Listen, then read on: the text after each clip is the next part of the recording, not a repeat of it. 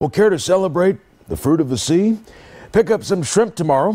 It'll be National Shrimp Day. And no, you don't have to be Bubba from Forrest Gump to enjoy the day. You can enjoy a shrimp cocktail, maybe a shrimp salad or shrimp mac and cheese. Some fun facts: Americans consume more shrimp than any other seafood. Shrimp also said to be a good source of omega-3 fats and other nutrients. I like shrimp, but I've always been told it's, bottom feeder and it's not anything particularly healthy. Certainly shouldn't eat it and feel happy about it. I love it. I love all seafood. How do you like it? I especially love prepared? Shrimp. Grilled shrimp. Well, I mean, I could be like Bubba from Forrest Gump.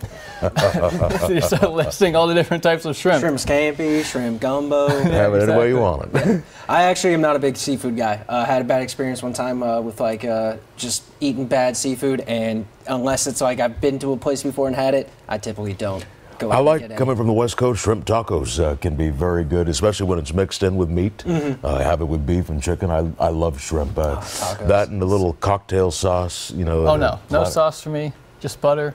And Let me guess, the sauce is too hot for you and burns your mouth. That's all I got to say about that. What did I tell you?